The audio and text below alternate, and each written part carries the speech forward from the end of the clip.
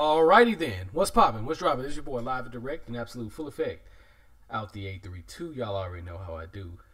Quick post-fight video on Erickson Lubin against his opponent in Houston, Texas. Easy work for Erickson Lubin. Lubin made easy work of this dude, man.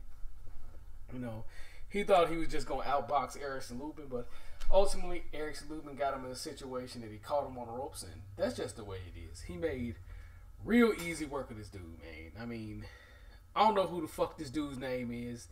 Zakarou, Attou, what the fuck his name is. I don't know who the fuck this bitch ass nigga is, but it was just too easy, man. They should have picked the better opponents for this young buck, man. And you know, that's just the way that is, man. But shout out to Erickson Lubin on getting his 15th knockout in 20 fights. No, 16th fight in 16 knockout in 22 fights. I'm sorry.